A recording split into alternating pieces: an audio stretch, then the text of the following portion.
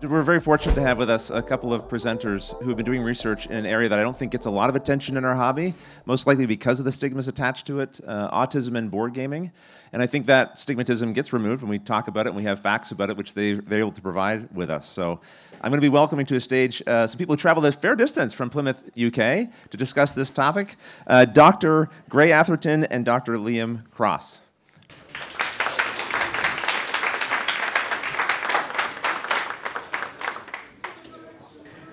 Hi, everyone. Thanks for sticking around. Okay, we're going to start our presentation today.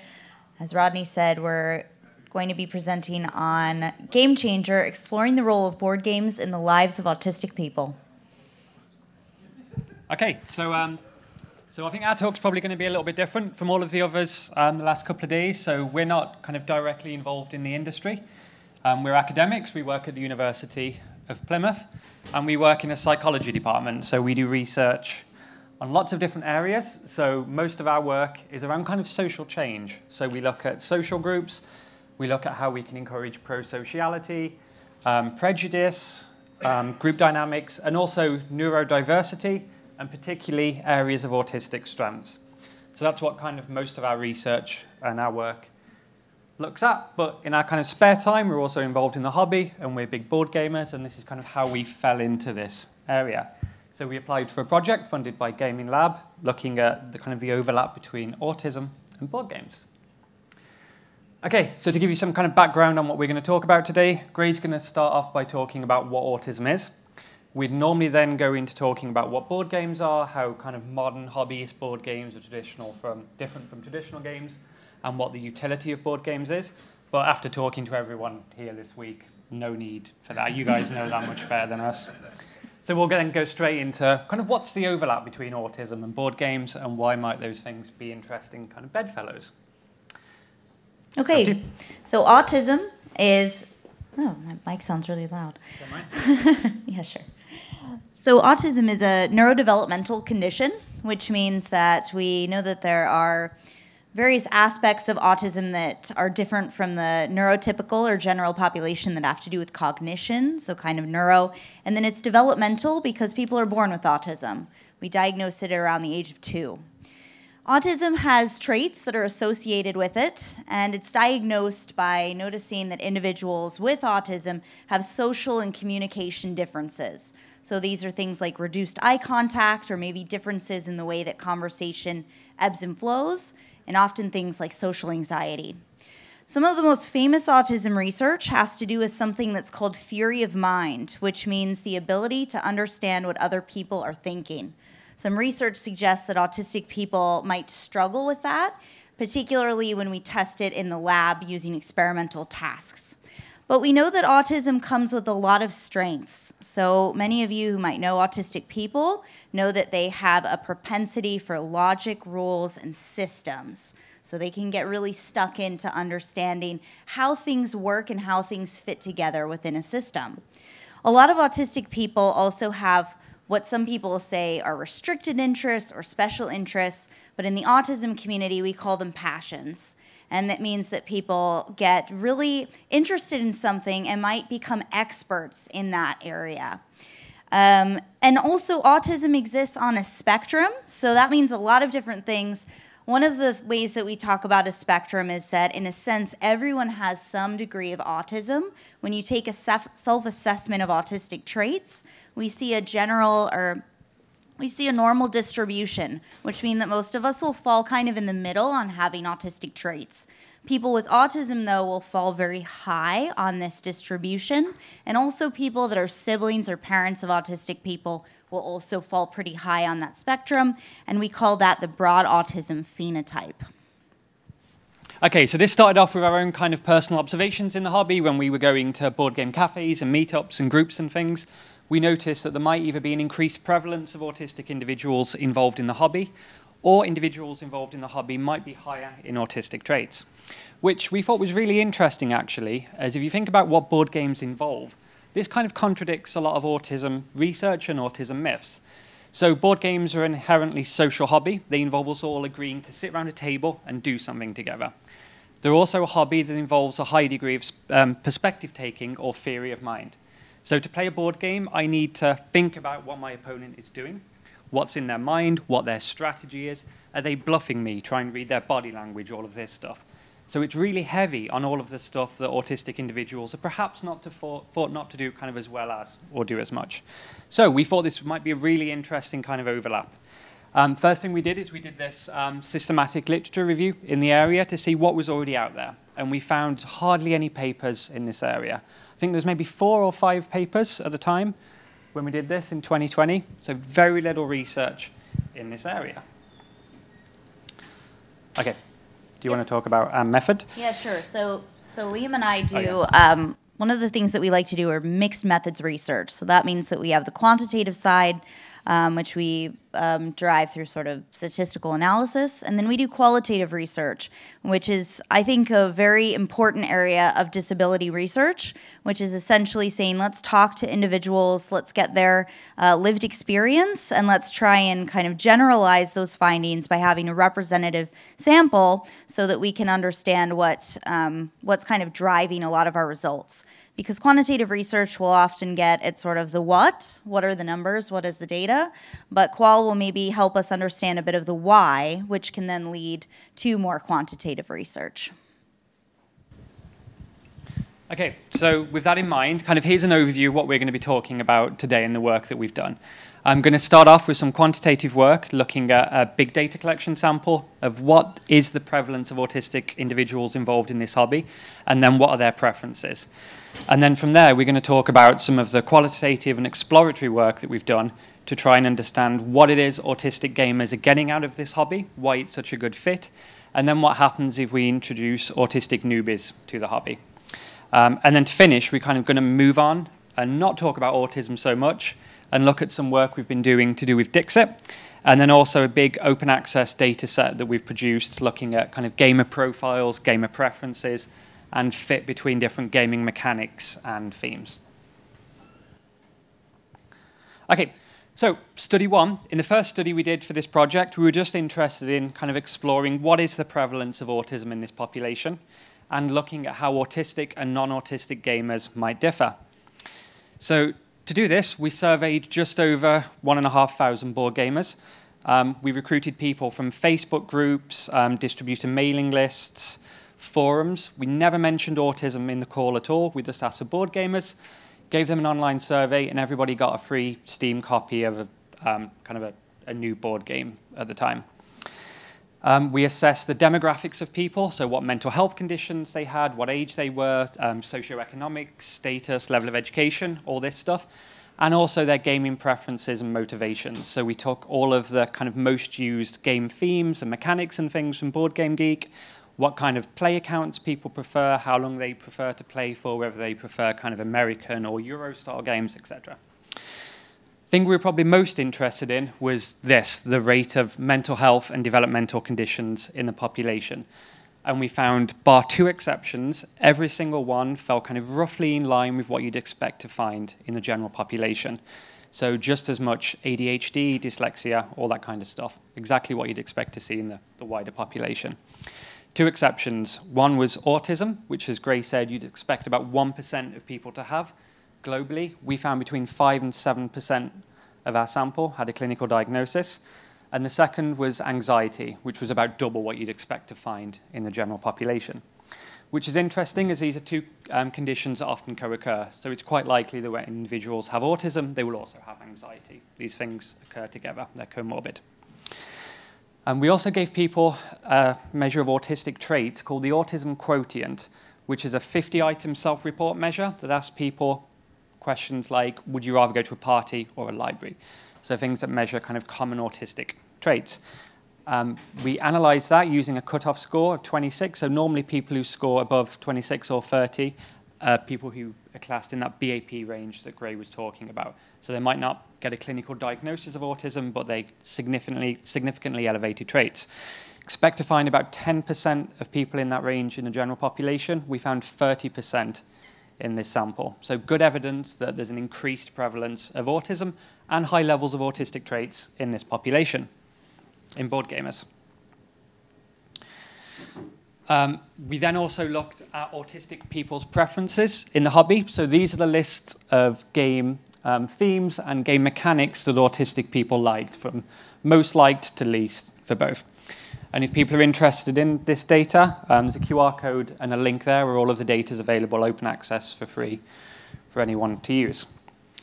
So if people are interested, for example, in designing games for autistic women or autistic people from a certain socioeconomic status or whatever, you can go into the data, sort by those characteristics, and look at what game themes does this group like, what mechanics do they like, what play accounts do they like, all of this kind of stuff. Yeah? Can you go back for a second? The QR code? Yeah, of course. It says you have to reactivate the plan. I'll fix it at the end, but if not, there's also this link here. Okay, so we also looked at some kind of general comparisons between autistic and non-autistic gamers. And I'm going to tell you kind of what some of the main key significant differences were. So these are all things that came out on statistical tests as different. But probably also important to note that there was a lot more similarities and differences overall, but these are some of the differences. So we found different motivations for gaming for neurotypical individuals, so individuals without autism. Social interaction was the main kind of motivation, the main drive for the hobby, whereas for autistic players, it was strategizing, so that was more important than social interaction. Autistic people also rated playing alone as more enjoyable than neurotypicals did. That doesn't mean that they would rather play alone than with other people. They rated playing with other people higher than alone, but neurotypical people rated playing alone really lowly. For autistic people, that difference was less. They also ranked certain game themes higher, particularly game themes around things like animals, transport, trains, and things that are often also common autistic passions or restricted interests. They rated the mechanical aspects of the game as more important than neurotypical players did, and they were more likely to be hardcore gamers, and that was defined by playing for, was it more than 40 hours a month? And interestingly, they also ranked cooperative games much higher than neurotypical players did. So neurotypical players tended to prefer competitive games. Autistic people preferred cooperative games. So some really interesting differences here when we look at kind of historically what autism's thought to be. Okay, so we're seeing now that autistic and neurotypical players seem to be getting quite different things from this hobby. Next thing we wanted to do was kind of understand in a bit more depth what it is autistic players are getting out of this hobby, why they're involved in it, and why they're so prevalent in it. So to do this, we interviewed 13 autistic people. All of them were board gamers, but some of them were also board game designers. They were involved in distribution and running board game cafes and shops. We analyzed that data using interpretive phenomenological analysis. So this is a kind of qualitative analysis that's emergent and user-led. So you don't go into the data set with any kind of preconceptions or hypotheses about what you expect to find, and you kind of let the data speak for itself. We had 2 coders go in and code for any themes that they found, and we then developed a list of master themes that were present amongst all interviewees and common across all of the different interviews. And Gray's going to talk us through these themes. I am. With these fabulous pictures I made on Dolly. So we found 4 themes that helped sort of unpack what is it about board gaming that attracts the autistic population. Why do they like socializing using board gaming as a vehicle? So one of the first things that we found that was throughout all of the interviews is that systems are stimulating and comforting. So this is kind of in line with some famous theories about autism that have to do with systems or systemizing.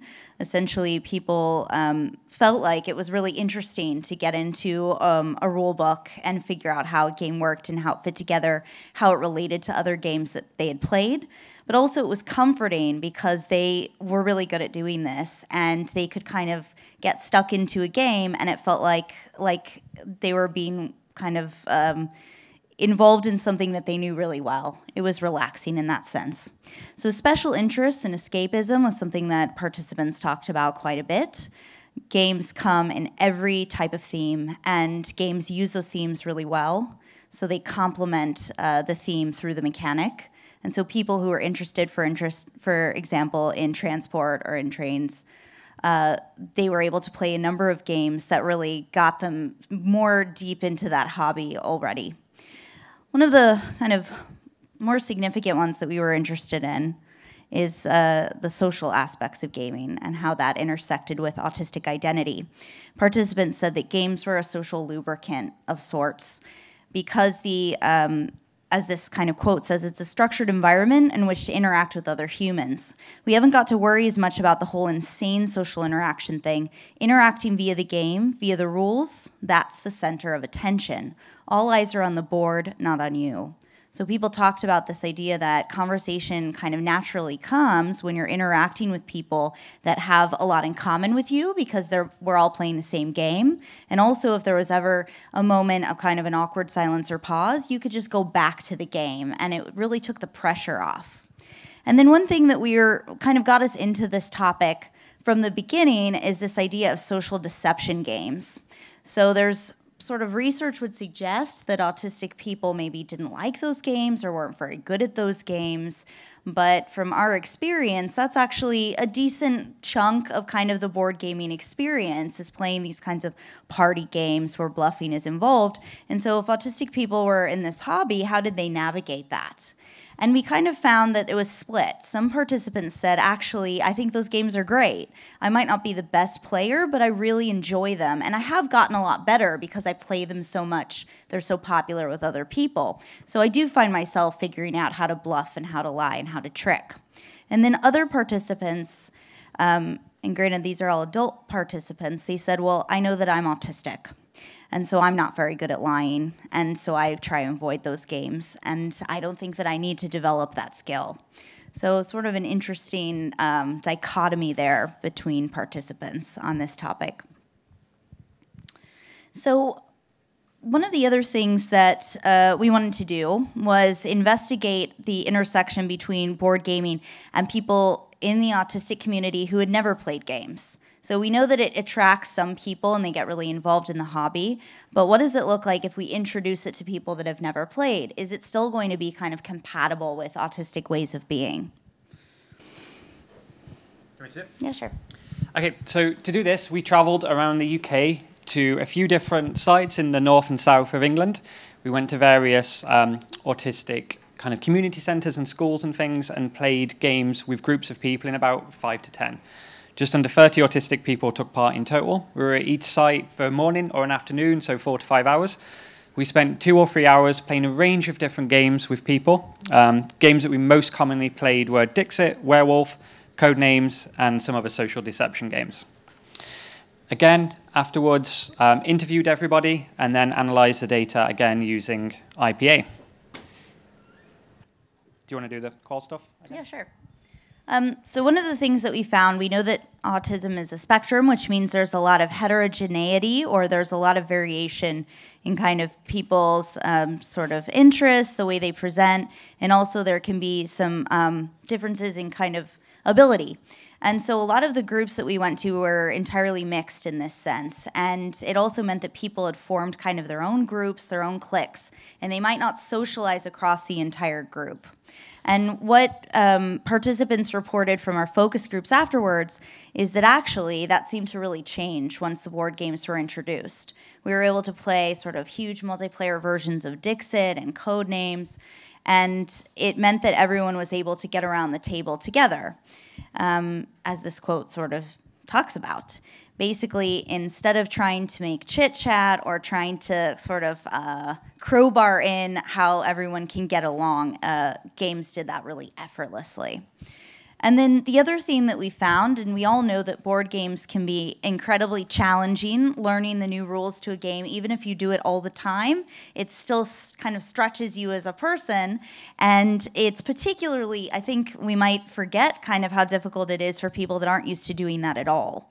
And so our participants were really sort of taken aback by the fact that they were able to take on that challenge. They were able to sit down and for the first time learn how to play a werewolf or how to play a Dixit, and they were impressed with themselves.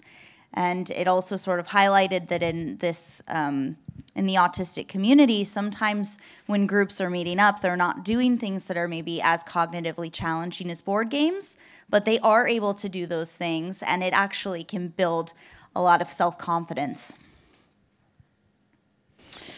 Yeah.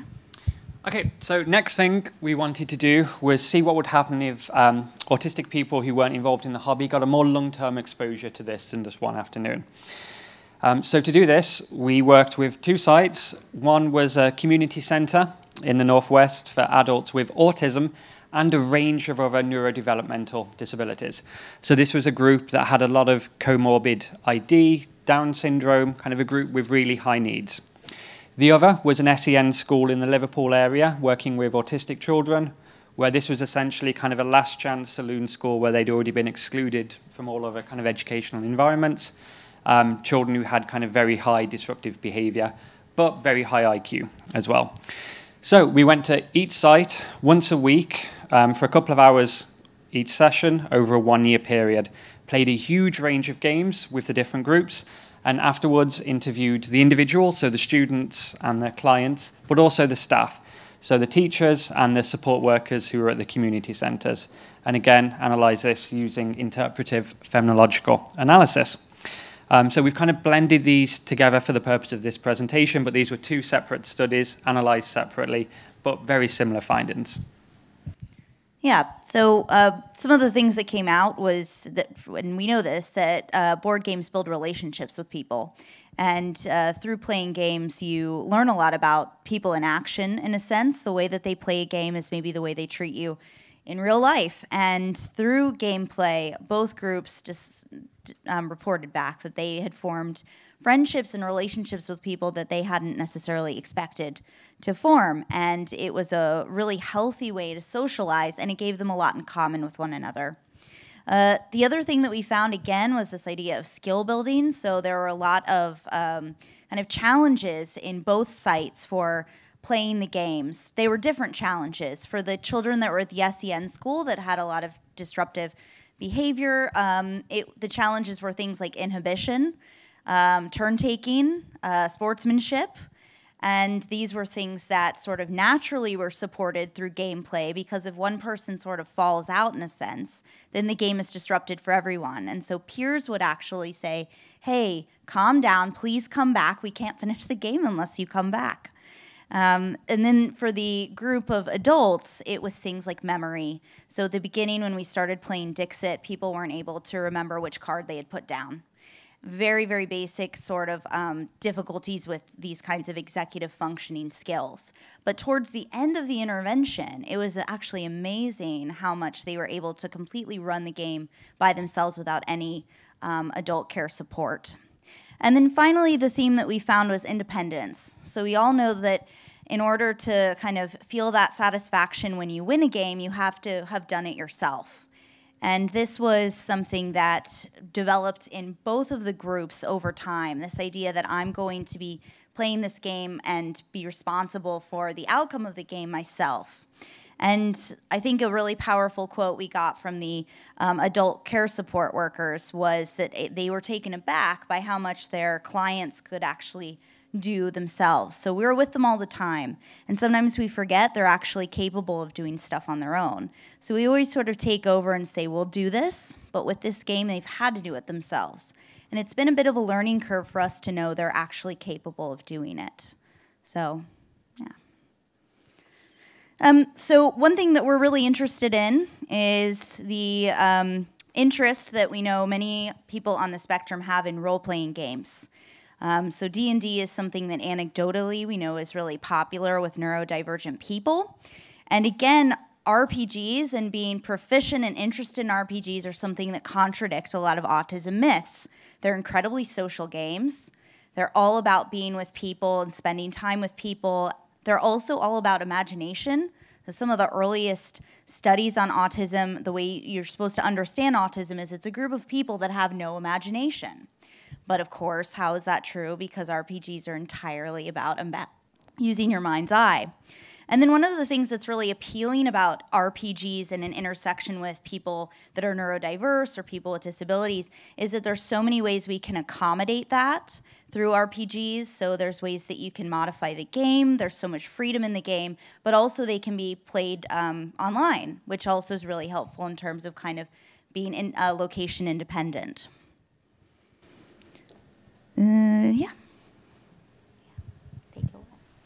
Okay, so the next study we ran was an autistic D&D campaign. So we had somebody who was already a DM come in and recruit autistic people, help them create characters, learn them the rules of D&D, and then spend 8 weeks playing the Waterdeep campaign with 2 groups, 5 players in each group.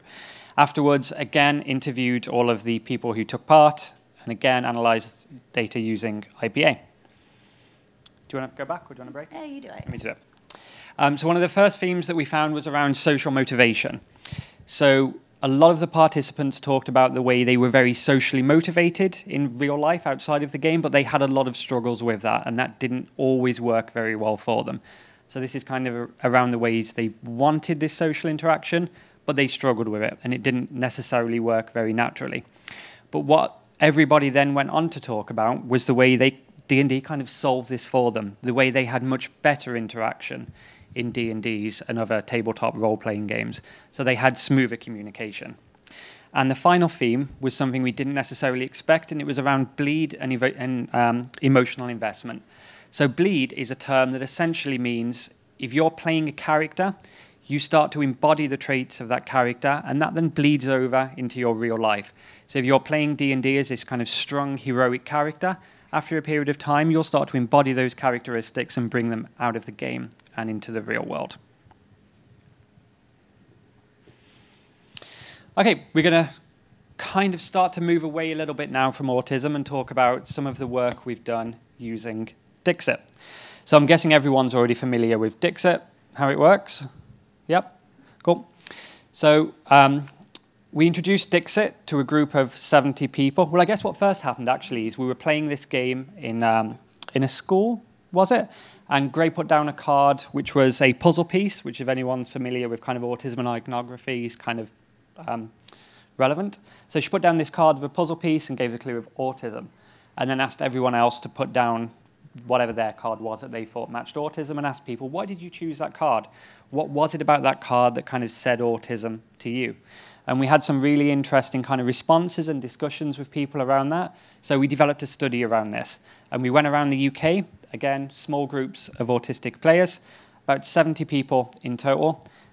Played Dixit with them for a while, taught them how to play Dixit, and then asked them to put down a card for the word autism and tell us about why did you choose that card and why does that say autism to you? What is it about this card?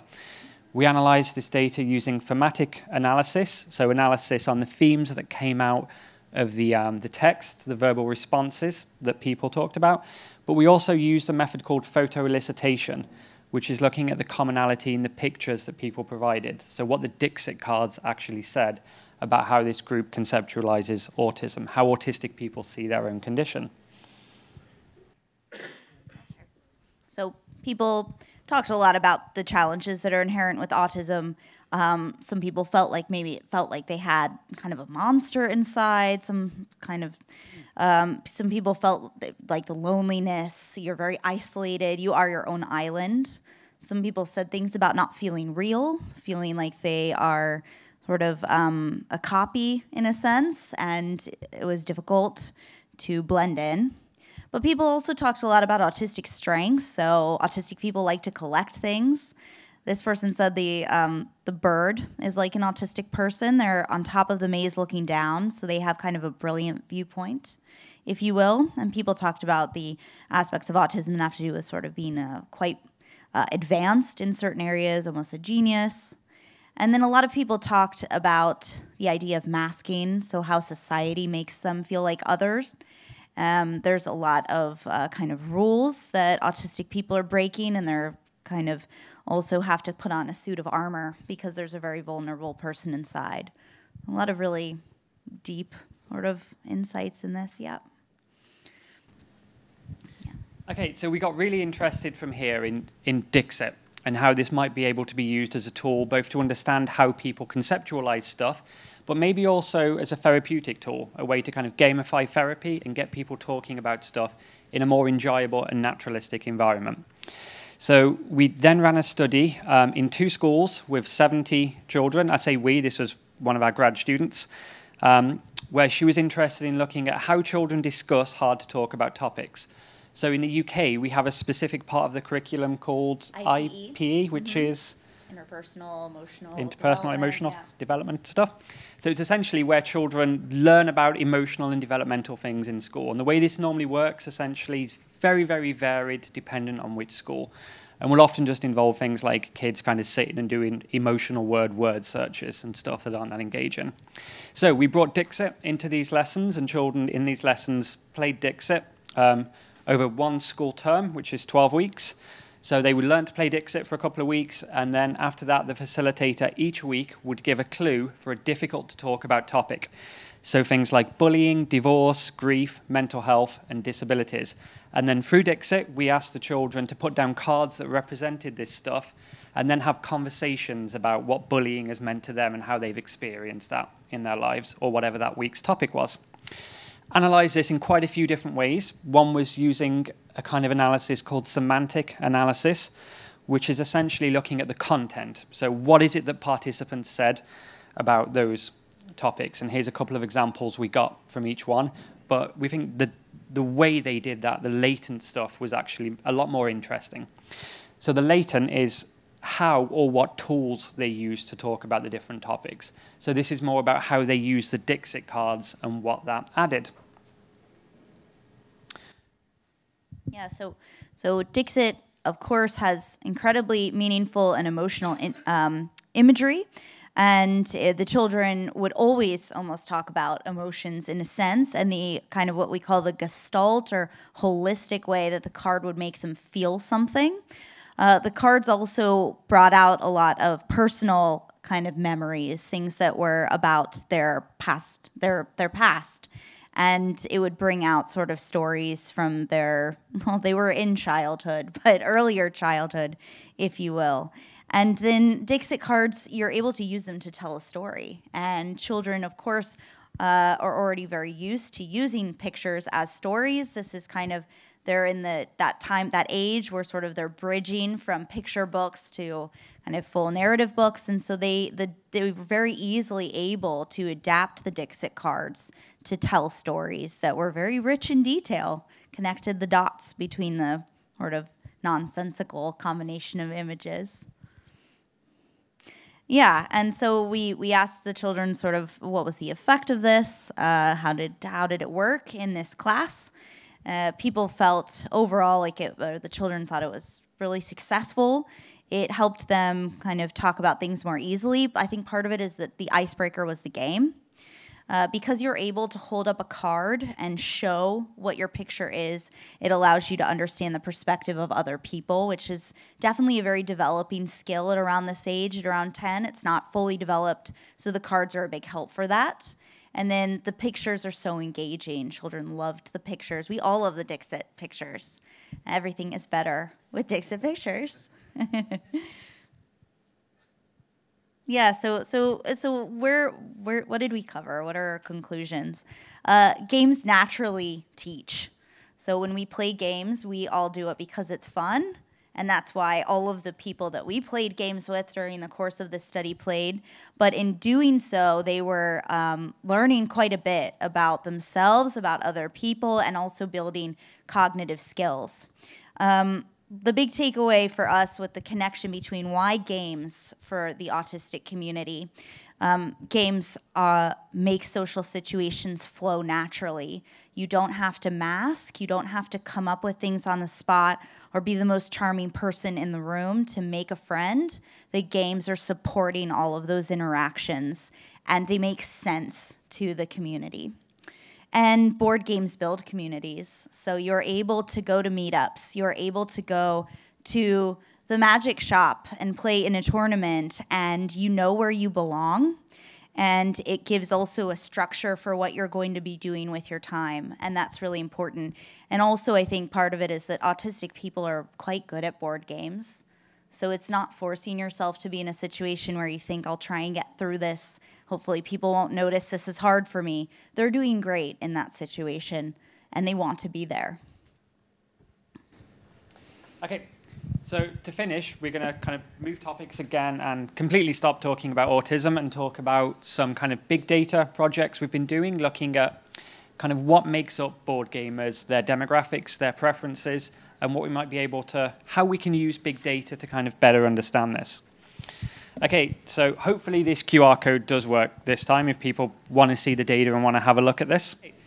So this is a large data set where we surveyed thousands of board gamers on what mechanics they like, what play styles they like, and a ton of other stuff. So we have all of the most common game mechanics from Board Game Geek, most common themes, type of games people like, styles, etc., hundreds and hundreds of questions in this. And this data allows for many different kinds of comparisons across different kinds of gamers. So we can compare male and female gamers, what their preferences are, what kind of mechanics they like, what kind of themes they like. And one of the things we've just started doing with this data, with Asmodee research, is looking at how different game mechanics and different game themes correlate and work with each other. So these are essentially correlation matrices looking at game themes. So the more blue that square is, the stronger the correlation between those two things. So industry, manufacturing, and trading themes work very well with farming stuff. So those themes work very well together. Whereas the white stuff, we have a correlation of 0. So say war and fantasy doesn't work very well. So blue is people really, really liking stuff. Red is people really, really hating stuff, or the combination of that stuff together. So we can see if people like one game theme, what other game themes are they most likely to like? And we can also do the same with this data looking at mechanics. So we can see, obviously, that deduction, social deduction, hidden information all works very well together. So those are game mechanics that people like together, but they don't like to see this stuff as much. So it doesn't make sense to have a worker placement game with hidden information and social deduction. People don't like those things as much. And if people are interested in looking at this data, so this is for the global population, this is for everyone, all of the thousands of people together. But you can also rerun that same analysis for the female gamers or autistic gamers or younger gamers. So if people are interested in designing a game for a specific population, this data can be used to tell you a little bit about what that population's preferences and motivations are. You can also look at their preferred play accounts, play times, all that kind of stuff. One other thing we've done is correlated the way themes and mechanics also live together. So we can see, for example, that games with crime themes tend to work very well with storytelling and deduction stuff, but less well, say, with take-that mechanics or bidding and auction stuff. So we can see across mechanic and theme, what kind of stuff lives well together, what kind of stuff doesn't gel well together. And again, this is for the overall global population, but if people are interested in reproducing this for a subset, say female gamers, can easily do that. And finally, the last thing that we've done that we're hoping to get some feedback on actually is this is quite new and we're still not very sure about this ourselves, is using a process called k-means to take all of that data that we have from all of those individuals and all of those different questions and make player profiles. So it essentially makes a cluster of best fit. So we get these 6 categories come out, and these 6 categories pretty well represent the distribution of stuff that we have. So we have kind of 6 categories of gamer that have come out of our data. The first one is people who just seem to rate everything highly. They seem to love every mechanic, love every theme. They're just optimists. So we're calling those lovers for the moment. And here's how many of those there are. That was 16% of the sample. 22% of our sample were the exact opposite. They were haters. They just hate everything. They're pessimists. They rate everything super lowly, with one exception, player elimination. They love player elimination, which is interesting because that's not what anyone else liked. So bad people.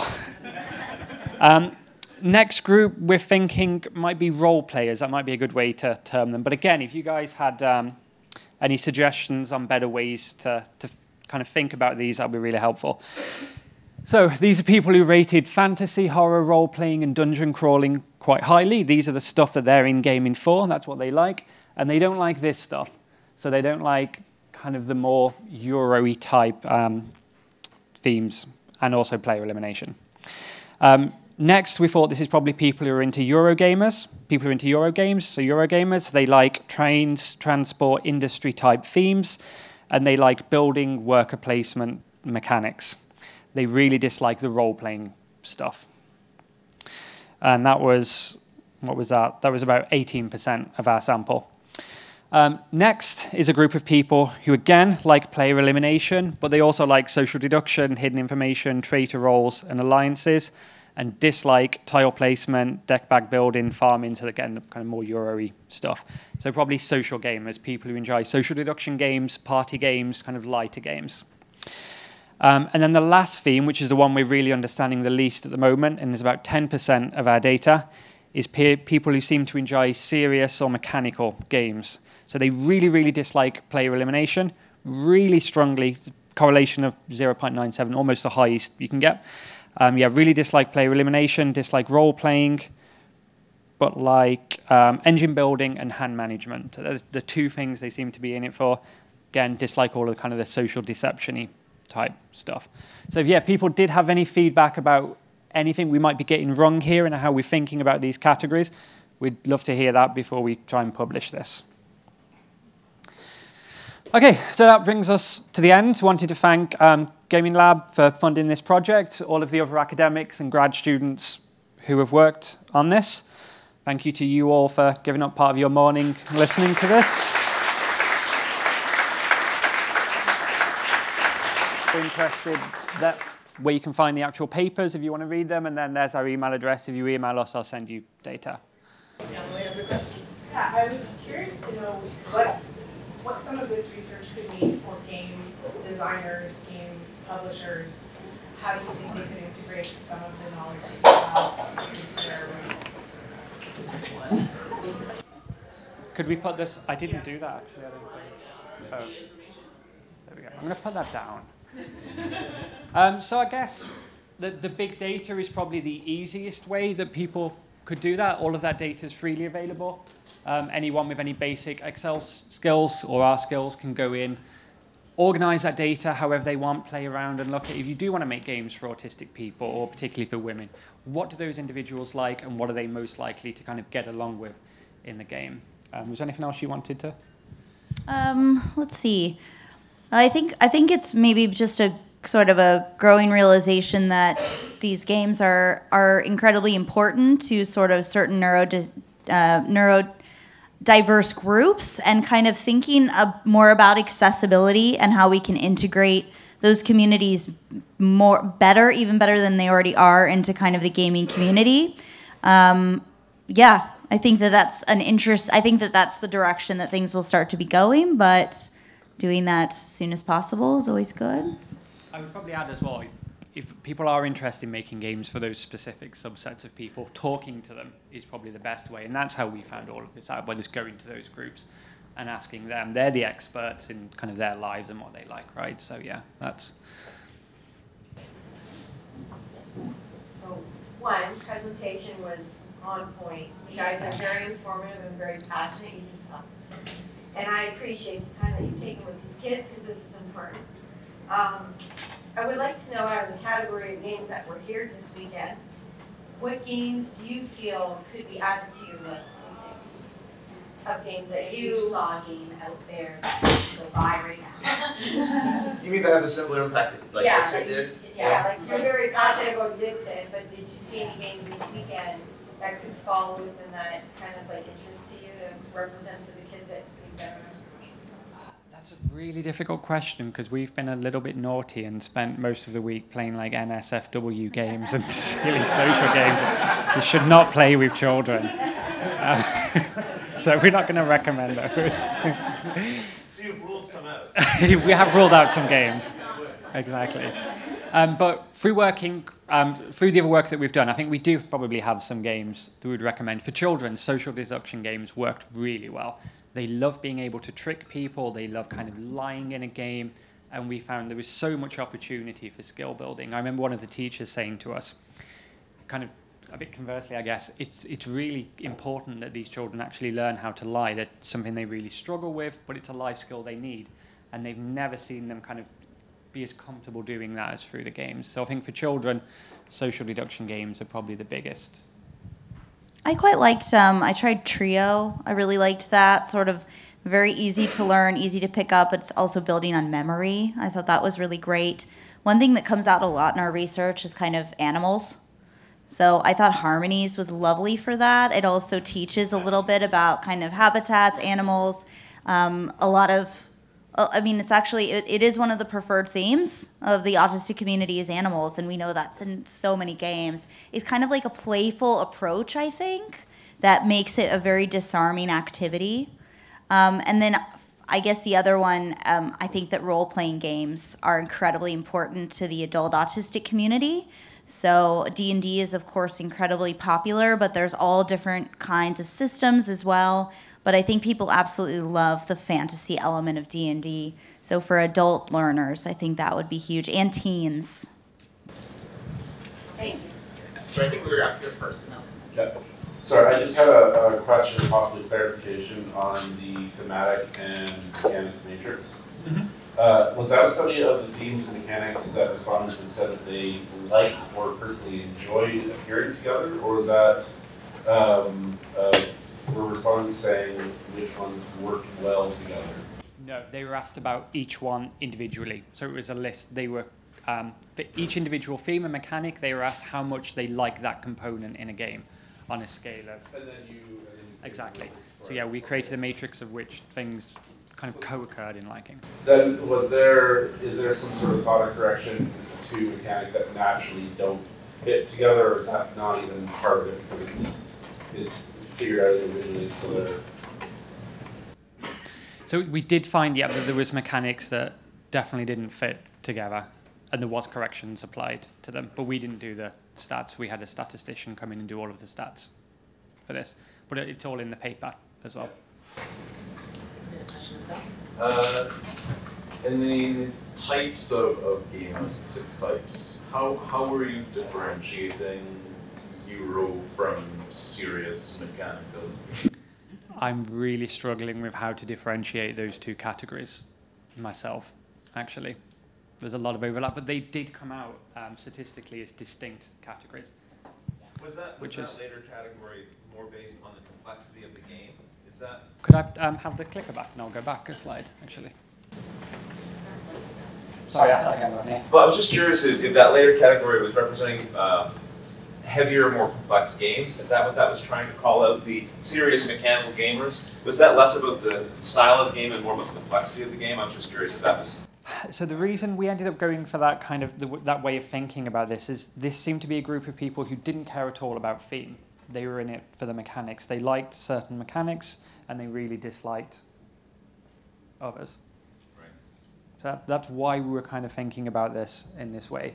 Whereas the people who thought might be kind of more into the Euro games, it wasn't just about mechanics, it was also certain themes that seemed to be more common in those games.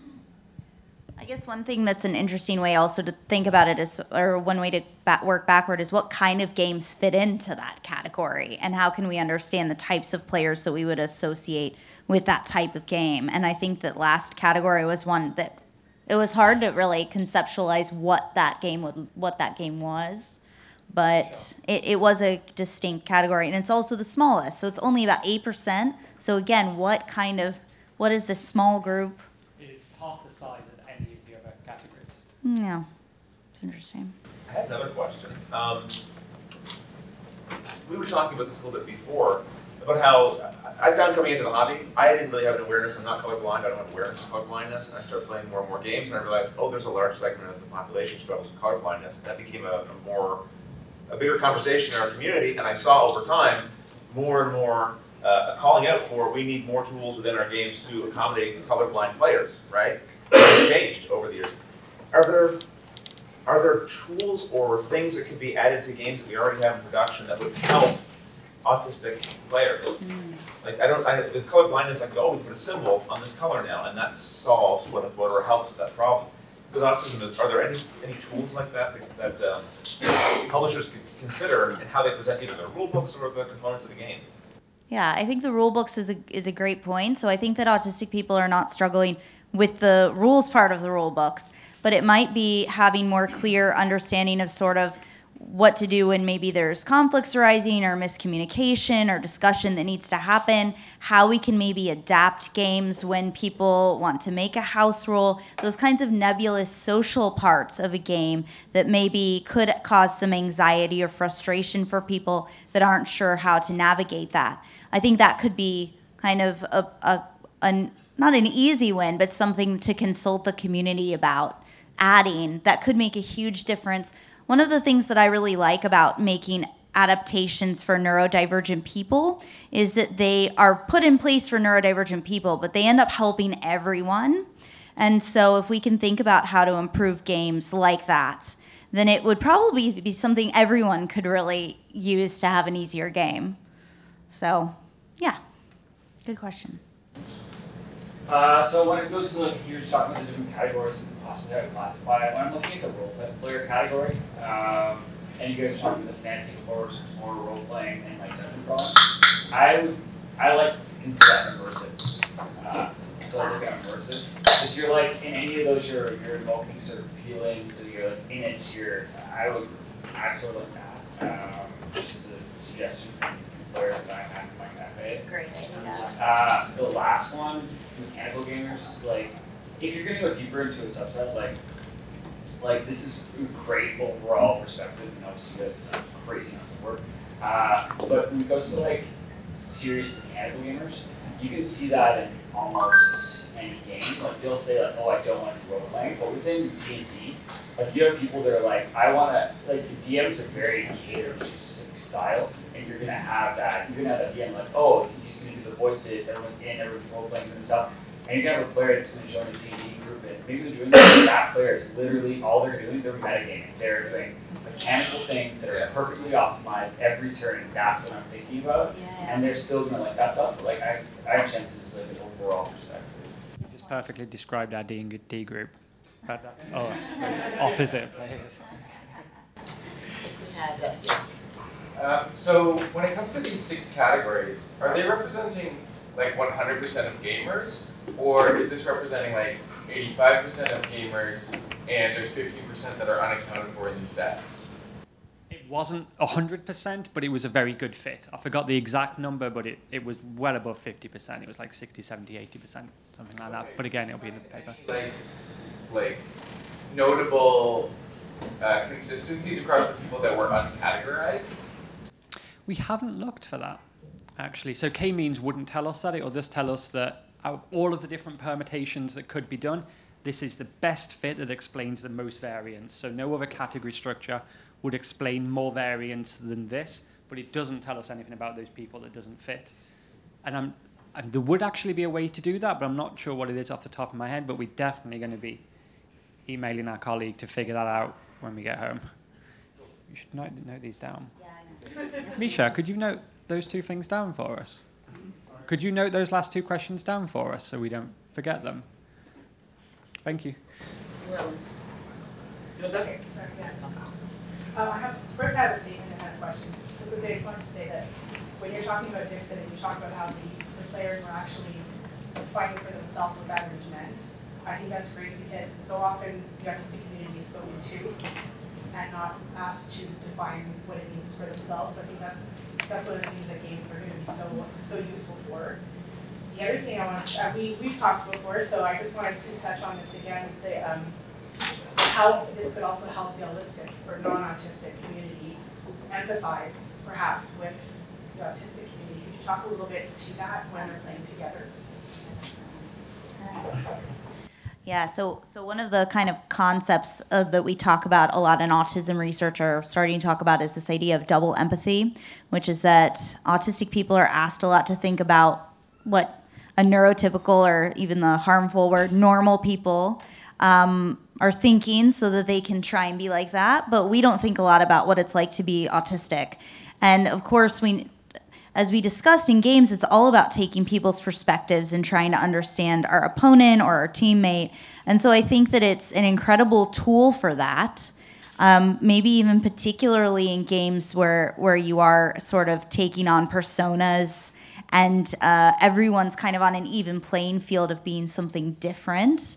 And so I think that playing in mixed, we've played primarily in all autistic groups, but I think our next step for our research is to investigate mixed groups and how we can improve on that communication across neurotypes. Yeah, I think that's a great point, and it needs to happen. Yeah, that's one of the things we want to do next, is see if we can use this to kind of build community integration and bring those groups Together. Chip away at that or whatever. Yeah. Yeah, hi. We chatted a little bit as well, too, a little bit earlier with the interviews and stuff, but I was kind of curious, you guys were talking about the analysis for Dixit, and you separated like the challenges, the strength, and the, what was the other one, society, I think? Yeah. What's like the one that came up the most, and do you think that if you were to redo this analysis, it would be different if you would change it with like the age ranges, for instance? Yeah. Do you think it would like differ? Which one was like the one that came out the most? I think society came up the most. I think that if we redid it with kids, I think there would probably be a lot more positive statements. Yeah. I do. I think that by the time that autistic adults get to adulthood, they've gotten a lot of really negative messages. And I think a lot of that's changing generationally. And so a lot of the kids that we work with, their autism is just much less of a barrier. For instance, the social deception stuff. Kids absolutely love playing those, and by the time, and they think they are amazing at them. They're better than me, and then by the time, and I'm amazing at them too. And then by the time that we talk to adults about it, they say, "Well, of course I'm bad at those. I'm autistic. Why would you think I would be good at werewolf? Why would I be good at hiding who I am?" So yeah, I think that we would probably, and we should redo that, Tommy. That's a really good idea. Yeah, because the cards that you guys showcase, like I've worked with the brand for like years, and the artwork that you guys showcased have really deep meanings and very dark meanings as well. So I was very surprised with the cards that you guys like showed. So were these cards used with the analysis, or you guys used like an array of the different cards and the different extensions? Or So we had the full set of every expansion. Not every individual got to go through all of those because that would be overwhelming. But yeah, we used all of the cards throughout. Those are some of the 70 cards that were actually chosen by people, but in the paper, we then publish all of the actual cards as well. But we have also done this not with Dixit, actually, where we just have people upload photos that conceptualize autism to them, and then use it to compare the differences between autistic and non-autistic people, between men and women, between older and younger generations. So that is something we're interested in doing next with Dixit as well, particularly looking at how autistic and non-autistic or holistic people conceptualize it and what differences there might be. Because if we can then analyze that quantitatively as well, we can do counts for how many times specific things like positives or negative strengths or weaknesses came up, and statistically compare across groups, which is what we've done when we've had bigger samples uploading photos rather than Dixit. But yeah, that's cool. I have a question that's not a statement to your say. So I myself am of the neurospicy community. That's the term I like to use for myself. So please use it if you want. So I think it's great that these studies are coming to light now, but we as a community need to kind of work together to kind of use this information and do better, to work together with that neurotypical and neurodiverse people. So how can we use this information going forward in the community? So I guess that's a question to you. What would be the best way for us to use it?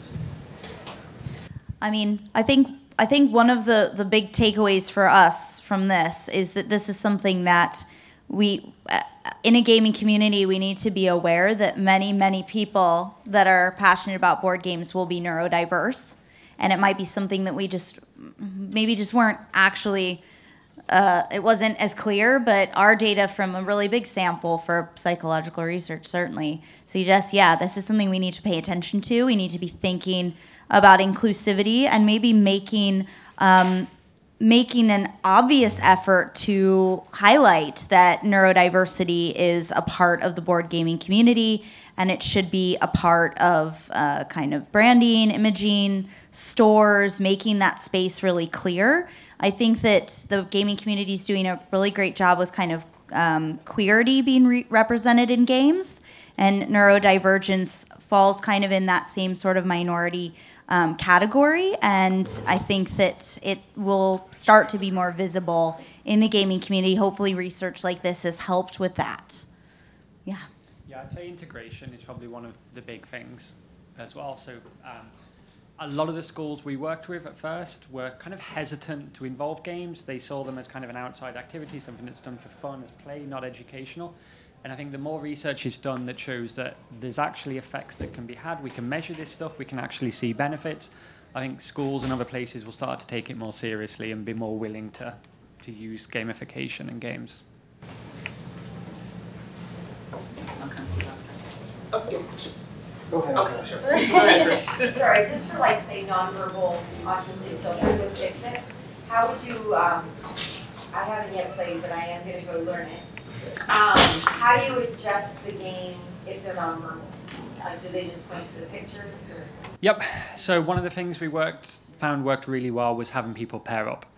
So yeah, we had people who struggled to hold the cards but were better at verbalizing stuff, and people who could hold the cards and do physical stuff but couldn't verbalize. So having people play in pairs, we found really well. People really liked playing cooperatively. We've also adapted the rules to work with some of those groups. With some of the stuff went into the Dixit Access Plus. So yeah, we did a lot of stuff. Also, so people found the rules and the board very difficult, I think, in the adult community centre groups. So a lot of work went into kind of simplifying that and making that much easier. We also had issues around memory of people forgetting what card was theirs. So there's something in there where you kind of get a reminder of which card was yours based on numbers. Yeah. I have a question. He has a question. Yeah. Oh, okay. Go ahead. Hold Yeah. Go ahead, and then I'll take it. I'd like to know if your data, how much variance was in your data set across autistic men versus autistic women. Like in my experience, there's a lot of variance in which subset of gamers they would fit into, and if that had a larger effect on the data.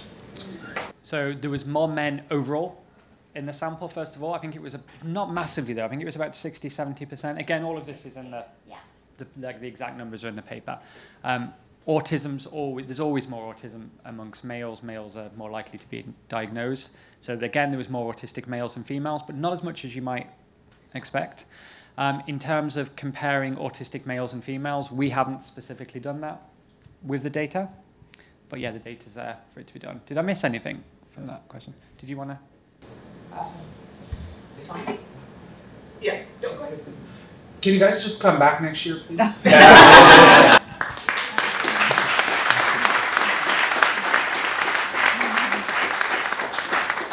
This took like 6 years. We would not be able to do all of this again by next year. We're exhausted. I have this good question just came back in. Do you have a set of like games that is good for this group so that we can like, let's say if we reach out to this group, we know what games to play instead of taking a risk, you know? Yeah, so the games that worked well for us, for younger children, social deduction games, tricking games, anything where there's a bit of kind of mischief involved really helps them get involved. Dixit, we also found really good. Code names, we had a lot of success with. I guess what I would say, though, is that personal choice is a huge part of sort of getting people involved. So if you know a lot of games and you feel comfortable bringing a lot of games and saying, just see what you like. I can tell you a bit about them, pick something that you like. People get attracted by the artwork. They think, oh, I like that theme. So I think flexibility is really part of it. Like one size won't fit all for each person, but that's why board games are so amazing for this community because you have infinite choice. So yeah, I would say actually all of them.